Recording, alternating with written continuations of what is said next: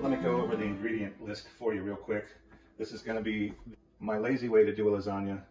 Still have some of the flavors of a lasagna made from scratch, but I'm going to use the jarred sauce and the no-boil noodles. We got some mild Italian ground sausage, butcher box ground beef, a pound of it, grass-fed, no antibiotics ever, and no added hormones. I'm going to do the minced garlic. You can use three cloves of garlic if you want to mince it up yourself. Marinara, using the Nature's Promise organic roasted garlic pasta sauce. Might only take one, but I always have another one on hand. Sometimes I get a little bit overzealous with the sauce. I'm going to add in some fresh basil. I got some fresh basil and some fresh oregano. That's going to give it that homemade sauce taste and texture. If you want a little bit of heat, you can add red pepper flakes. I'm not going to. For salt, I use Redmond's real salt, ground black pepper. I use ricotta, 15-ounce thing of ricotta, an egg, an onion, organic diced tomatoes, important because they're in the can. This is going to give the lasagna some more texture to give it that more of a homemade sauce feel. I forgot to tell you about the fresh parsley. I have some here in a glass, staying fresh. Our mozzarella cheese and our Parmesan cheese, block form. Gonna grate it myself. No boil, oven ready lasagna noodles. It'll save you a lot of time and frustration, and they're actually pretty good. I'm gonna move on to the sides. We've got our Caesar Supreme salad kit. This is gonna save us some time. Instead of making our own garlic bread, tonight we're gonna go with some good old-fashioned Texas toast. Just throw it in the oven, heat it up. We got a bottle of Malbec red wine to go with the dinner for those of us that are of age. And then for dessert, strawberry swirl cheesecake. There's the ingredient list. I will put the recipe, directions, and ingredient list in the description of the video for you. Okay, I got my pan out. I have some avocado oil in it, heating up to saute the onions. Got out my cutting board. I put away the perishables we don't need right now. First, I'm gonna dice up the onion. We're gonna saute it in the oil. Then we're gonna add the ground beef and the sausage, and we're gonna brown it. That's the first step. And what I like to do is just cut the ends off the onion, peel as much as I can of the bad stuff. If I can get it all off of there, great. If not, I'll put a little slice across it on both sides, and it'll help me peel the dried peel off without taking too much of the onion with it. It's because I'm filming it, it's being a bear. There we go. If you ever have an onion, really strong onion that hurts your eyes, you can get some water, dip your blade in it, or cut it by the sink. Keep rinsing your blade off. It really does help. These aren't too strong, so I'm okay. I'll show you how I dice onions. Keep your fingers out of the way. I know I got a lot of people who are gonna say you need to fold your fingers. So I cut it down as far as I can without cutting all the way through. A crosshatch pattern.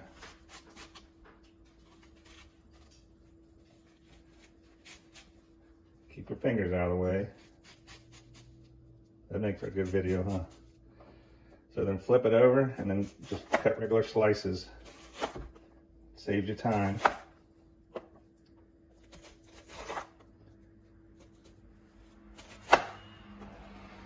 And set all that to the side and dice the rest of it up like you would regularly.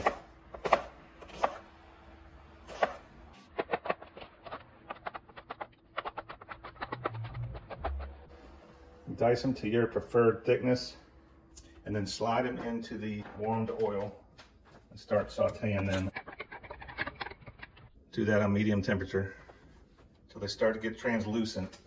Now, if you want to stay busy, you can go ahead and grate your cheese, which we will do in a second. Get that ready. You can open up your meat, get that ready. I'm gonna go ahead and start grating my mozzarella. I cut it into 3 sections. If you need to sharpen your blade, I have a cutting board right here that has a knife sharpener in it, or you can use the bottom of a ceramic coffee mug. It'll work in a pinch. Just sharpen it like you would on a stone, and then clean the knife off, and it'll work.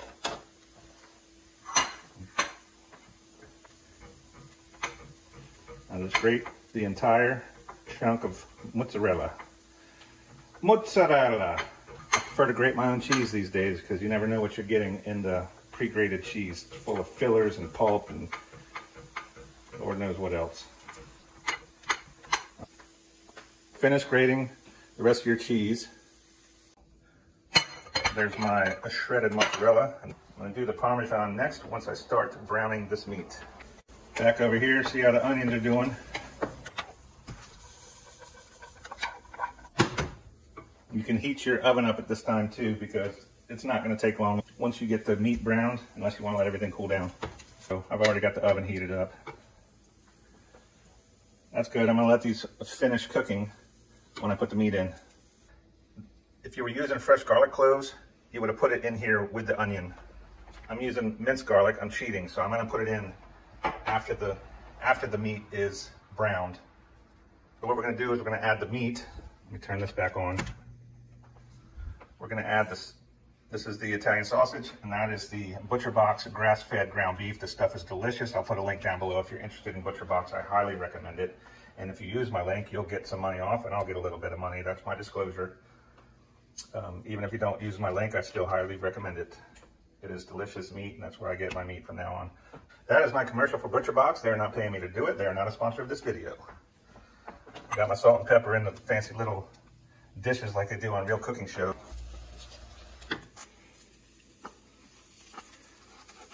I don't blame it, but this meat doesn't want to come out of there. So 2 pounds of meat's quite a lot of meat for the meat sauce. Don't use it all. I'll put it in the refrigerator. We'll use it for something else later. You can have spaghetti later. You know, you can make some tortellini. You can throw some meatballs in it, make meatball subs. You know, whatever. I'll throw a pinch of salt and pepper in here. I like the pepper. Salt and pepper. Salt and pepper, it helps bring out the natural flavors. So all you need is a good coarse salt and some freshly ground pepper on a decent steak to make it delicious. Where can you get that decent steak? Butcher Box. So I've let this brown on the one side so that it'll be easier to break up with this fancy little tool here. A lot of times I'll just use this, but this much meat in the pan, it's working a lot better. Brown on the other side so it's got something to break it apart. And break as much of it apart as I can. Then I'll mix it up. Make sure I stir it so that I get it browned all the way through. You want it browned all the way through, but you know, if you don't, you're still going to bake it in the oven, but you don't want all that grease coming out. You want to get the grease out now so you don't have a really sloppy, greasy lasagna. This is the point. I'm going to add a spoonful of my garlic here. Yeah, I love garlic, so a little bit of garlic juice for flavoring. Delish. Keep that off to the side because I'm going to put a little bit into the ricotta mixture. I'm going to have the recipe down below. It might not exactly be the way I'm doing it, but I'll try to make it, remember, it's close to exact when I write it up. Hey, we're back over here. Going to chop up my fresh spices, the parsley, and going to grate the Parmesan.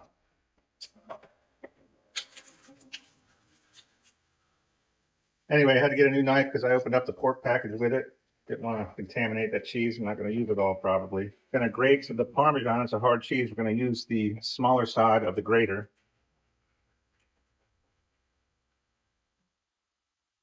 So it'll enable us to sprinkle it throughout the layers of the lasagna.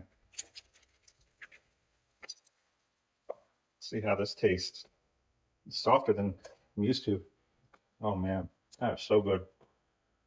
That is good. What brand is that? How do you say that? Frigo? It's aged 10 months. It's delicious.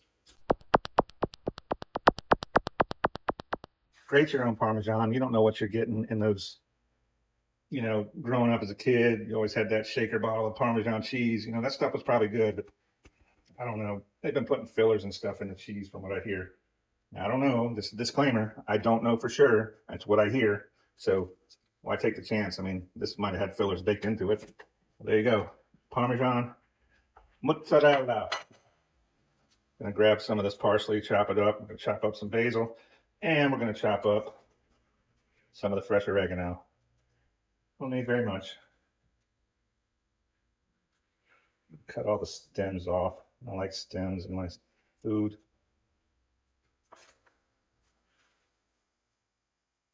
Never been taught really. I just experiment with cooking. Just kind of, mom taught me a little bit, and I picked stuff up along the ways. My brother, he used to want to be a chef, so learned a little bit from him. So this fresh leafy stuff, I just kind of wad it together and then slowly push it in the knife blade. Make sure you keep your fingers clear before you bring that knife blade down. And you want a nice sharp knife to cut up this fresh stuff. Now, if you have some those spice shears, I'll put a link down below. I'm just used to using a knife, so I don't use them. You know, they're the scissors that have like three, 4 blades on them. You just put it in there and chop, chop, chop, chop, chop. Real easy. You're not going to injure yourself, so that's another option for you.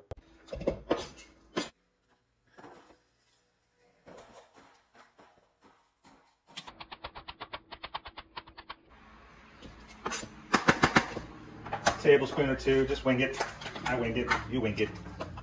I don't want to overpower it, but I also want to be able to taste the fresh spices. I love basil. I mean, you can put the basil in the sauce whole, you know, that's what they do with homemade spaghetti sauce. You'll get I used to think it was gross as a kid, but you ended up getting that spoonful of with the whole dried basil leaf. It used to gross me out as a kid for some reason. Sometimes mom couldn't find it. She'd try to fish it out of there, but sometimes she couldn't find it. Y'all ever have that problem as a kid? Eating a good homemade spaghetti sauce and you get that dried, you get that big old dried basil leaf in your portion as a youngin'. Did it gross you out, or did you just roll with it? I mean, I still ate, don't get me wrong. So same thing, this is really fresh. Just chop everything as fine as you can, or as fine as you want. It doesn't have to be real fine. It's just gonna add texture to our filling, but man, this basil is extremely aromatic. It smells delish. There's a couple ways we can do this now. I'm gonna make the cheese mixture. Get your spices, put your whole tub of ricotta cheese in there, crack your egg in there, throw your salt and pepper in there. If you want more garlic, throw a spoonful of garlic. Now, I like my cheese layers a little separate from my ricotta layer. You can, if you want, mix the mozzarella and the Parmesan in with the ricotta mixture, so you got one layer of cheese, sauce, noodles, however you want to do it. It's lasagna, man. You just assemble it in layers. It's however you want to do it. So put this whole thing in there. Another spoonful minced garlic. Told you I like garlic. I like pepper.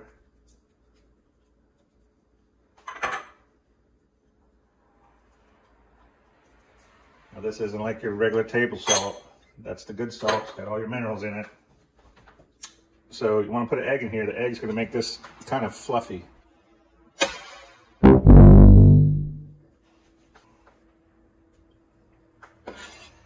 That didn't work. Normally you can drop an egg. That makes a difference. But check out my YouTube short here where I did it. I saw it on YouTube, so I tried it and it worked. Man, that thing just exploded. Mix up this ricotta mixture. Get that egg mixed in there really good. Get all those spices in there really good. Look at that mixture. So doesn't that look good with all the stuff in it? So you can see all the grease sitting in the bottom. What I'm going to do is spoon that out of there.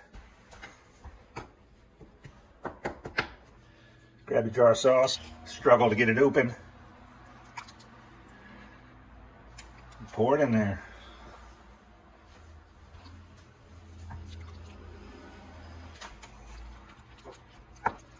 Mix that all in really well and then heat it up to cook all the flavors in. So I added water to the sauce jar to get the rest of the sauce out. So now that's a hearty meat sauce right there. We're gonna have us a hearty party with this lasagna. Let that simmer for a little while. Get your, we'll get the lasagna pan out and we'll start the layers. This is how we're going to assemble it. Sauce in the bottom, roundabouts, eyeball it so the noodles don't stick. Layer of noodles, layer of cheese, layer of meat sauce. Then guess what? Noodles, cheese, meat sauce. The top is going to be a little bit of sauce, shredded cheese.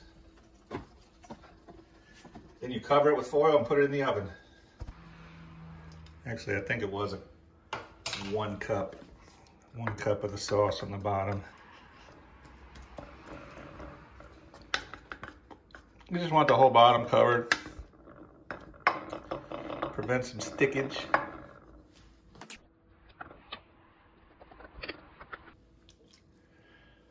A little bit of water for the noodles. Get your noodles out. You know what kind of noodles I'm talking about.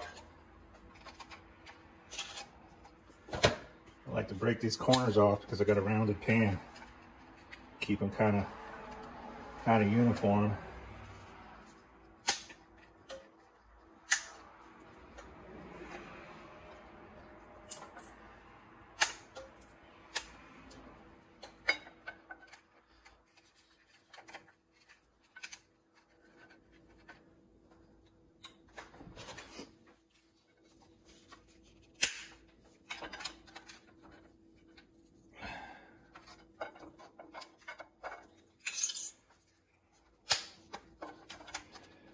Just kind of fit your noodles in there however they'll go. I'll put the pieces at the end. If you want it to look pretty, don't cut that end. I like to use a rubber spatula for this, so I'm going to put the mixture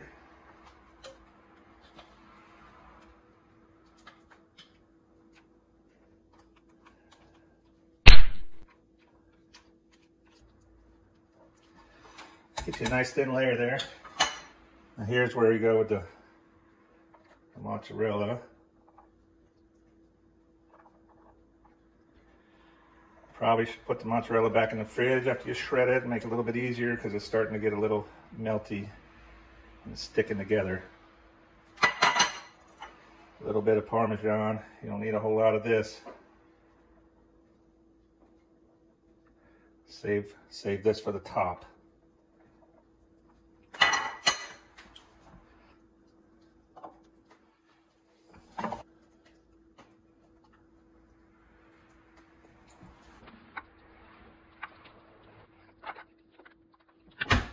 Almost forgot, guys. Diced tomatoes. We'll do a layer of that. Just kind of spread them out so you get a little bit, each little piece of lasagna.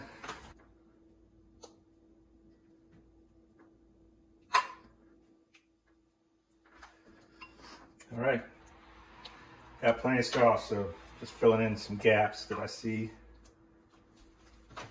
Noodles, cheese, cheese, cheese, tomatoes, meat sauce. You get the idea.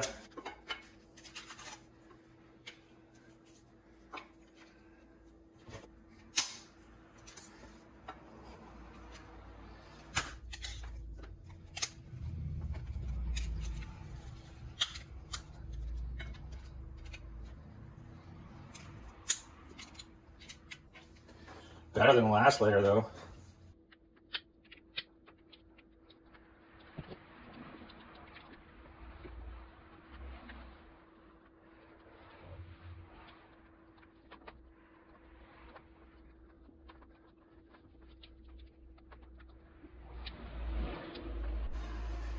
That's why I like the flexible rubber spatula to get everything out of there. This mixture right here. If you ask me, that's what makes it. That and the fresh, it's this mixture because of the fresh herbs and everything.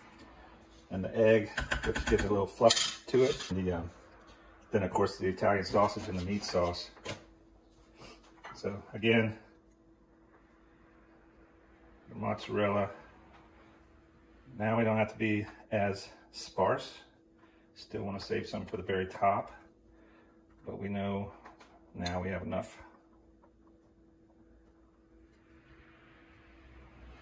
Now this pan is deep enough. I could have used the second box and just went on with the layers, but I would have had to double up on everything. I got enough sauce, but This is going to be fine. This is supposed to make 8 to 10 normal servings, 8 to 10 ounces each.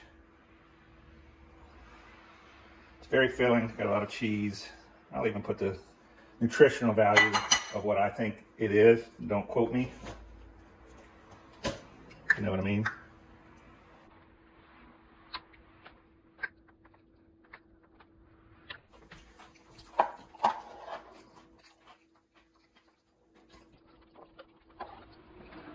So I'm not going to use all the meat sauce on this layer because I'm putting more noodles on and then meat sauce and then sprinkle cheese.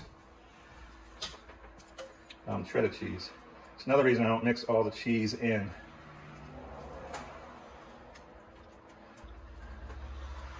It's another reason I get extra noodles. I like a noodle layer on top.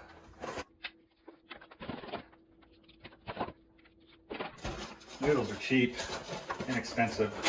These are less than $2 a box. And that was almost perfect, and then I had to break too much.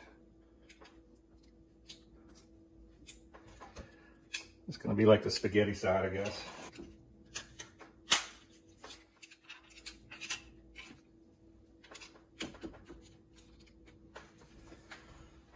All right, rest of the sauce.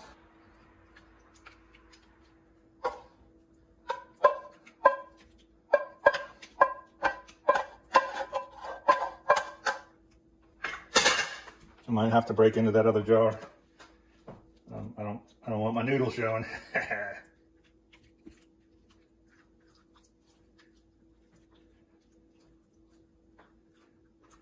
Yeah, I don't have enough cheese to cover up all the noodles, so I'm gonna have to put a little sauce on it. Not a big deal, that's why I buy 2 jars. I think this will make it look pretty though.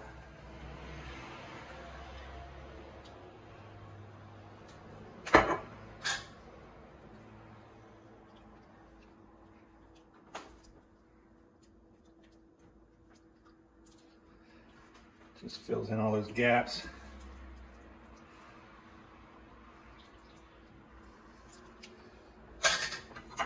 Finish off put your mozzarella on there. Finish it off. If you got more, you can add it. Sometimes I like a nice cheese crusty layer. We're gonna cover this in foil. We're gonna bake it in foil. Keeps the moisture in, cooks the noodles. And then we're gonna take the foil off to let it brown some. And this is what you saved your Parmesan for. Well, this is my DIY lasagna. Lasagna. Got a little pepper left. I'm gonna sprinkle it on the top. Don't tell anybody. I like pepper. I like pepper.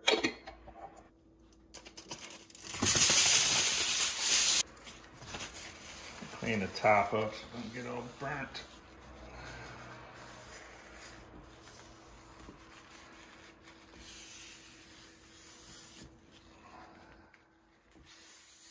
What a nice presentation. That was a clean napkin. Foil it.